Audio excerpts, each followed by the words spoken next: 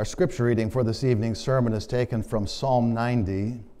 Psalm 90, a psalm that is familiar for us at different special times of the year. A psalm that we will turn to tonight to help us consider and reflect upon the identity of our God, His nature, particularly as it is revealed to us in the attribute of eternity. Let's ask our God for His blessing. Our Father in heaven, we know that you have spoken your word at many times and places of old, and that you have now come to speak to us in these last days through Jesus Christ. We thank you for the gift of Jesus, and we ask now that we would be able to hear the voice, the word of Jesus, and that the Holy Spirit would illumine our hearts and our minds to be transformed, not according to the things of this world, but according to Christ and the eternal things of heaven. We ask it in Jesus' name. Amen. Psalm 90, this is God's word. Lord, you have been our dwelling place in all generations. Before the mountains were brought forth, or ever you had formed the earth and the world, from everlasting to everlasting, you are God. You return man to dust and say, "Return, O children of man. For 1,000 years in your sight are but as yesterday when it is past, or as a watch in the night. You sweep them away as with a flood. They are like a dream, like grass that is renewed in the morning. In the morning it flourishes and is renewed. In the evening it fades and withers. For we are brought to an end by your anger. By your wrath we are dismayed. You have set our iniquities before you, our secret sins in the light of your presence. For all our days pass away under your wrath. We bring our years to an end like a sigh. Years of our life are 70, or even by reason of strength 80. Yet their span is but toil and trouble. They are soon gone, and we fly away. Who considers the power of your anger and your wrath according to the fear of you? So teach us to number our days, that we may get a heart of wisdom.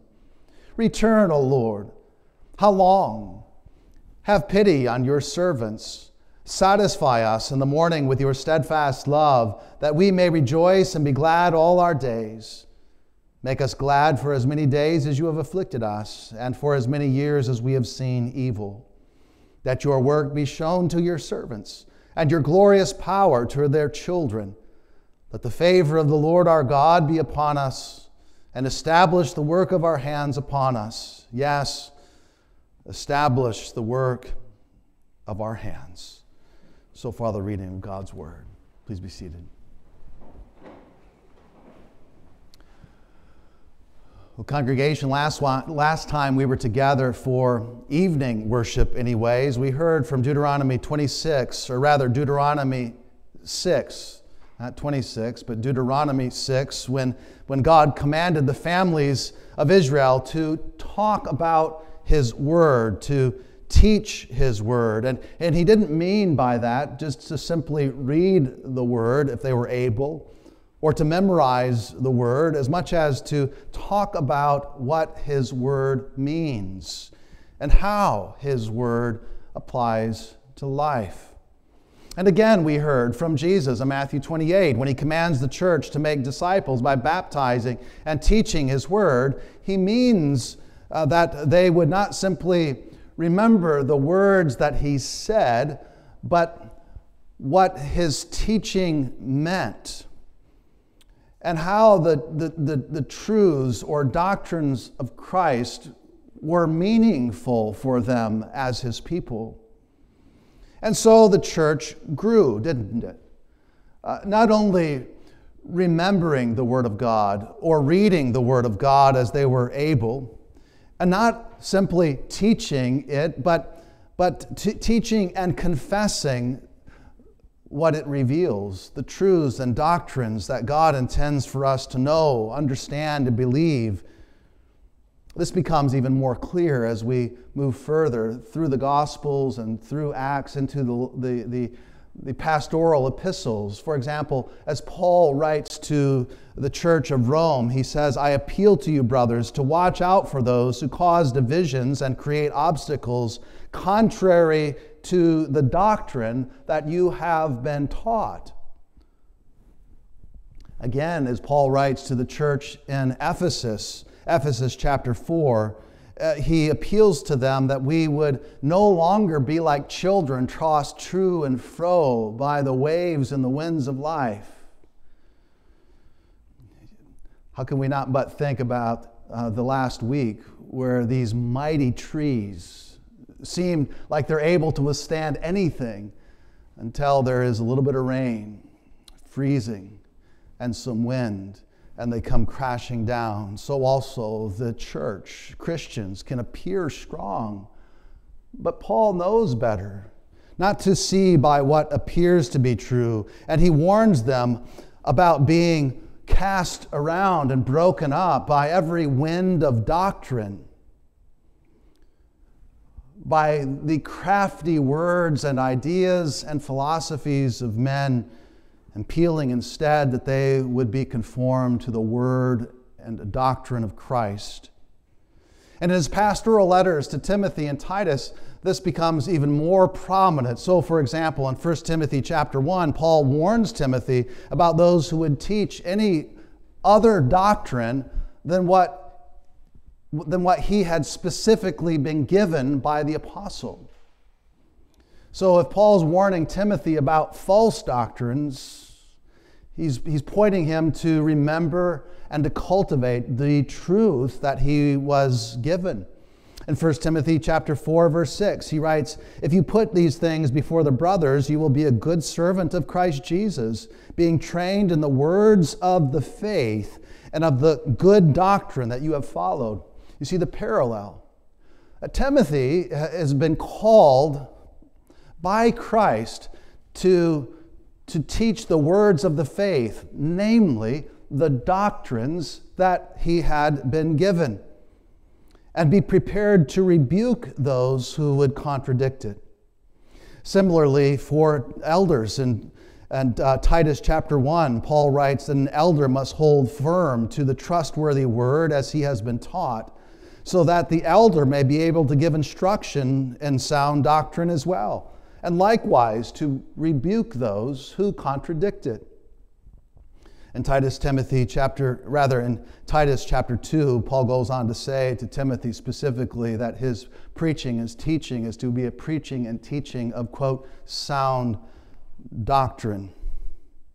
And I could go on, but maybe a citation from Hebrews 6 would suffice as a further example where the preacher writes, "Therefore, let us leave the elementary doctrines of Christ and go on to maturity." That's interesting. He says, don't stay with the elementary or the earliest and easiest doctrines of Christ. Maybe like a recitation of John 3:16 is profound and wonderful as it is. The apostle's saying, don't be content with just the words themselves, but go deeper. Or when Jesus goes around in his ministry preaching and teaching about the kingdom of God, saying to the people, repent and believe, for the kingdom of God is at hand. Not merely to rest in what the words themselves say, but what the words mean. To go deeper into the doctrines that God has given to us, we grow from faith to faith in a greater maturity of Christian life, a greater sharing of Christ and all of his riches. And so we read the Word, and we confess what the Word has to say. And we're doing so in 2024 with help from the Belgic Confession. I invite you to turn with me to the Belgic Confession, page 153 in our book of Forms and Prayers, and want to reflect upon how it begins. How those who have gone before us, like the apostles, like Timothy and Titus, how their teachings have been read and understood and confessed by the church. In our own confession, we have Article 1 speaking of God. It goes like this: we all believe in our hearts and confess with our mouths that there is a single and simple spiritual being whom we call God. And this God, we know, has a number of attributes. He is eternal, incomprehensible, invisible, unchangeable, infinite, almighty, completely wise, just and good, and the overflowing source of all good. There are benefits to this knowledge of God. And that's where I want to bring us for our first point this morning, is to consider not only to read the Word and confess the truths and doctrines that are there, but to be clear that in doing so, there are benefits, there are profound benefits to knowing God and His attributes. In a similar way to some of us can remember the season in life where we were dating or courting. Some of us are anticipating the season of life to be dating or courting. Some of us might be right there in the middle of it. Think about the profound benefits of knowing that significant other. Not only that he or she exists, but coming to better understand their attributes, their qualities, their characters, what they like, what they don't like. What sets them apart from others? Why it is that you are so strangely drawn to this one, to this glorious creature, and not another. It's similar in our relationship with God. We find ourselves inclined to know more of Him. That's why we're here, so that we could be with our God, so that we could hear from our God, not only that He exists, but what He exists as, what He is like. And that brings us to His attributes. Not only as they are true of God, but especially as they are true for us. Think about that significant other. It's one thing to marvel over her beauty. It's one thing to be struck by his strength. But when that beauty and strength becomes yours, now there is a treasure to behold. That's what we consider as we come to think of God through the study of His Word, as we come to confess the truths and attributes of Him. We come to hear how they are not only true of Him, but how they are true for us. For example, in Genesis chapter 1, God reveals to us that He is the self-existing, eternal, and almighty Creator. What that means is that God exists in and of Himself. He depends on no one or nothing else. And His power is almighty. It's without end. And not only that, but we find in Genesis 1 that He is also the benevolent giver of every perfect gift. An eternal being with an eternal power and a spirit inclined to abound in good for all that He has made. Exodus chapter 3, another example, God comes there and tells us His name. His name, I am that I am.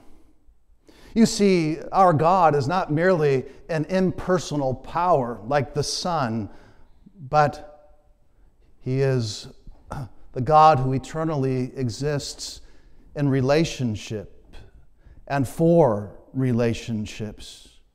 He has a name, after all. And He wants us to call upon Him by name. In the Old Testament, it was I am, Yahweh. In the New, it is through our Lord Jesus Christ. What we find then in the name of God is once again an affirmation to his self-existing eternal identity and his inclination, his propensity to be an overflowing fountain of goodness and grace into the lives of his creatures. Deuteronomy chapter 6 emphasizes this when it reveals God as his greatest desire is what? To share love. Love the Lord your God with all your heart, with all your soul, with all your mind, with all your strength. Not that he needs our love, mind you, but that he is the one eternal God, abounding in love, and his actions of creations are for that love to be reflected and shared and refracted. God delights in the sharing of his love. These truths and doctrines then give us a portrait of God, don't they? A kind of picture of who he is, what he is like, the attributes that are true of him and for us, for you and for me. A living picture that helps us to know him, to see him, and to experience him in relationship. Consider the Psalms, that theology of Scripture. Psalm 2, for example, confesses the doctrine of God's power and applies it as a warning to all who would stand against him, and blessing for all who would seek him. Now therefore, O kings, be wise, be warned, O rulers of the earth. Serve the Lord with fear and rejoice with trembling. Kiss the Son, lest he be angry and you perish in the way. For his wrath is quickly kindled. His wrath is quickly kindled. And yet, blessed, happy, joyful are all who take refuge in him. You see the identity and attributes of God, not only of him, but for all who seek him. Psalm 23 likewise confesses the personal nature of God, the grace of his covenant, and the application of this truth is the assurance of his presence and love for his people. The Lord is my shepherd, I shall not want. He makes me lie down in green pastures. He leads me beside still waters. The Lord God Almighty, he personally comes and acts to restore my soul. And Psalm 136 brings a kind of crescendo to this confession, speaking about the steadfast love of the Lord, the unchanging faithfulness of the Lord for his people. Give thanks to the Lord, for he is good. How does it go?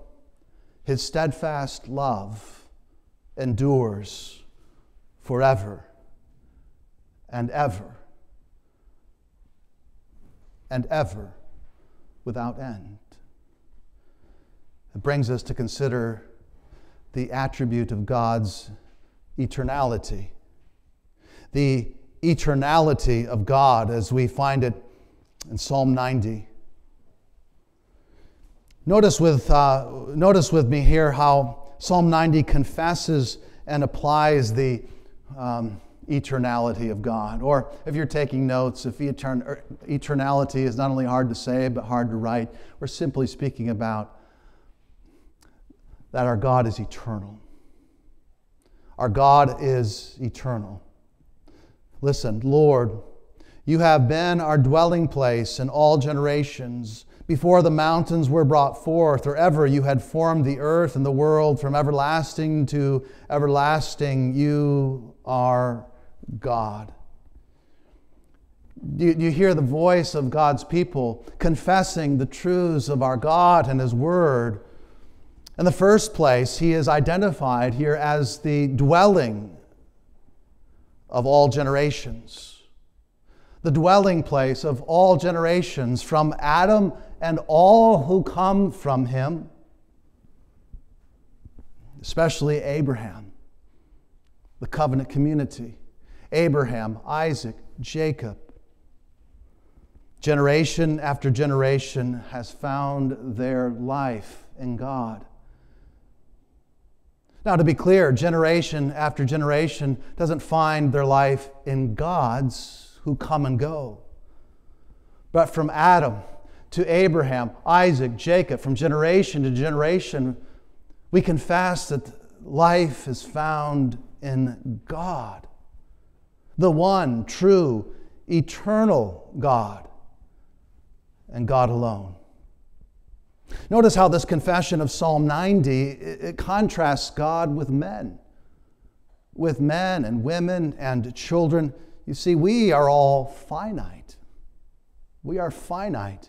We are limited by time. The psalm says that we are like dust that is here and then swept away. We are like grass that flourishes for a time and then we fade and wither and die. But not God. Notice the contrast that we are finite and He is eternal. He is not limited by time. Our God has no beginning and no end. As the creator of all things, He is before all things, even before time and space. Something that makes the physicist's heads spin and their heart warm. In the Bible, time is a matter of days and seasons and years. God creates time and He enters time, but He's not bound by time. The past, think of this, the past, present, and future are all alike one eternal now for God. We might think about time as a flowing stream. For us, we stand on the shore. And what do we see but a glimpse of the water that is there before us, before it rushes past, and that which was before comes. Do you see the picture? The best we can do is to see what has come before us, not what is upstream, not what is downstream, but all we can see. See, we are limited to that glimpse as finite creatures, but God, you see, He stands back. And from His vantage point, as He presides over the heavens, He sees what is to come and what is and what was in an instant, in a moment. The past, present, and future, and eternal now for Him. God stands above it all, presiding over the source, the beginning of the river, while at the same time seeing its end, enjoying the present. Another teacher writes this: for God, there is no distinction between past, present, and future, but all are equally and always before Him, because God is eternal. His being, His nature, He is eternal. His attributes are eternal, without beginning and end. Think about that. The knowledge of God is eternal. The presence of God is eternal. The power of God is eternal. The righteousness and wrath of God is eternal. His goodness and grace, eternal.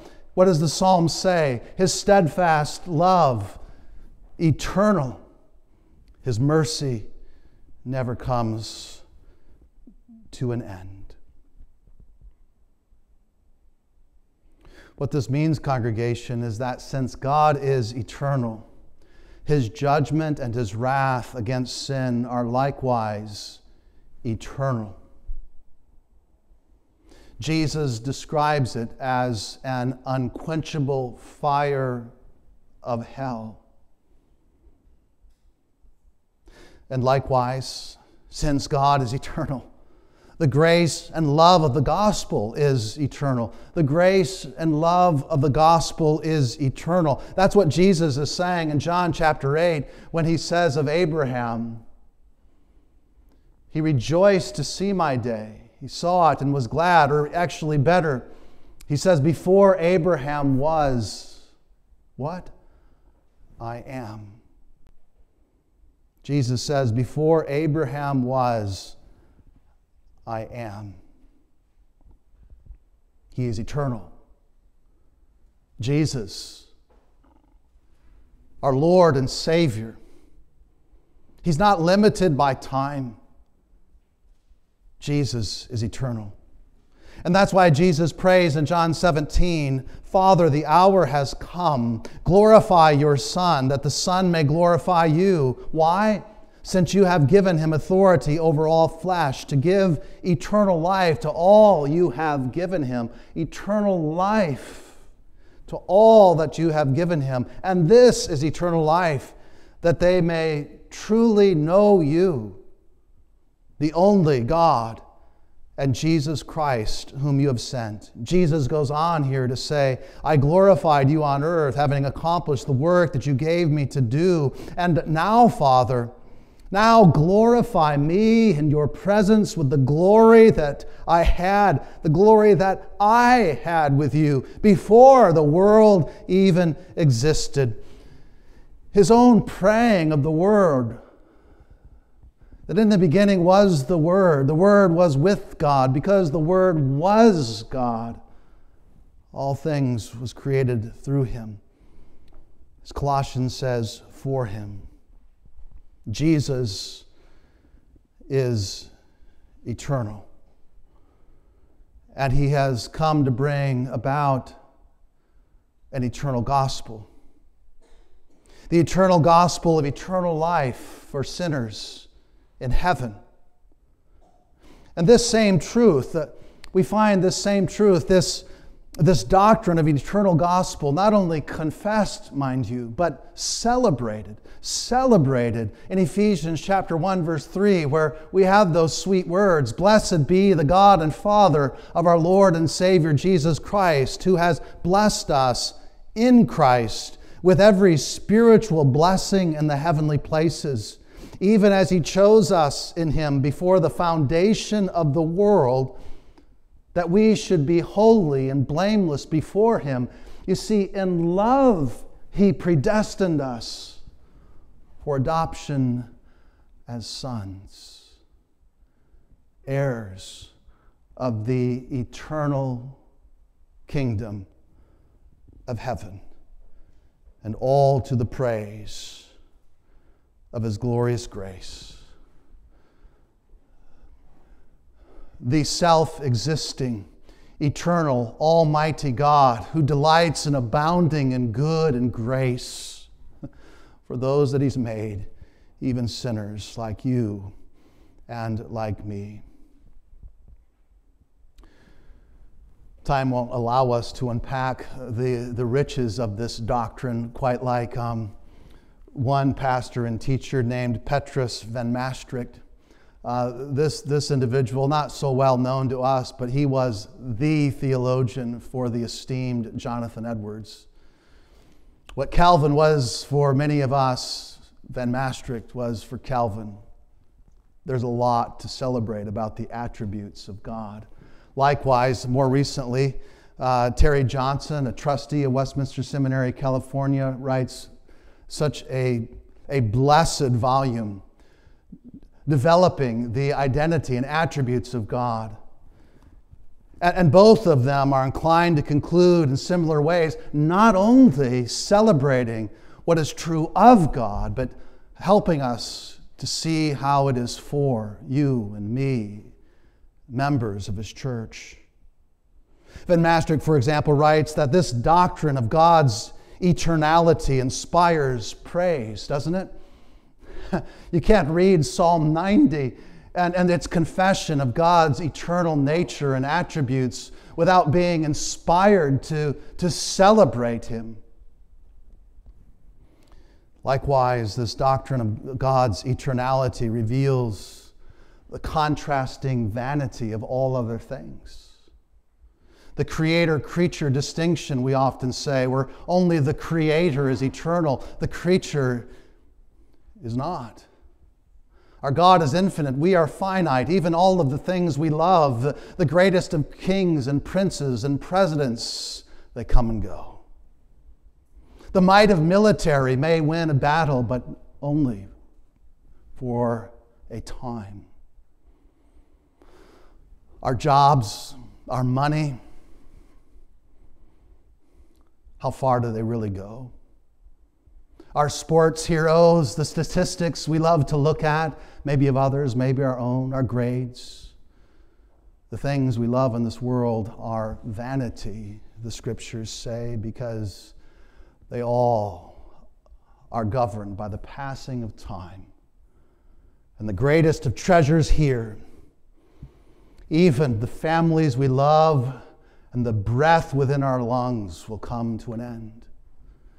And therefore it is good to dwell upon this doctrine of eternity, of how it is true of God, but not for us, unless we find our life in Him. This doctrine offers comfort to us in the face of all evil, recognizing that not only the good things in life are vain, namely that they are limited by time, they're here for a time and times and half a time, but they come to an end. Likewise, all that is evil. O Christian, be comforted to know that the trials you face will soon pass. In time, our God will make it all right again. This doctrine of God's eternality draws us back from sin because we recognize that sin is not merely something that stings, but sin is a disease. Sin is that which demands His wrath, and His wrath is eternal. The one who sins against the Creator without the Redeemer is under an eternal wrath and judgment. And to meditate upon the things of God in eternity are to bring us face to face with what is before us should we die outside of Christ. And likewise, this reflection and meditation upon the things of our God and His eternal nature bring us to recognize the sweet blessedness of being in Christ, the eternal blessedness of being in union with Jesus Christ, together with Him adopted into the eternal family of heaven, with Jesus being heirs of the riches of His kingdom. Oh, congregation, let us not deal lightly with our God and the picture we have before us tonight, but let us ponder it, meditate upon it, confessing it, believing from the heart, and confessing with the mouth one true, eternal God who in Christ is for you and for me. Let us pray. Our Father in heaven, we thank You for the great gift of Your word, for the riches that are revealed there of You and for us. We pray, O Lord, that You would help us to deal more seriously with sin, to live with a greater fear of that wrath that is kindled against all who fall under Your judgment, and that thereby we would find ourselves duly warned and brought closer to Jesus, and that we would find our souls inspired to celebrate You for the gospel that Jesus has accomplished, and that we would find ourselves warmed and comforted by that abounding expression of Your steadfast love for us through the cross and empty grave. We ask this only for Jesus' sake. Amen.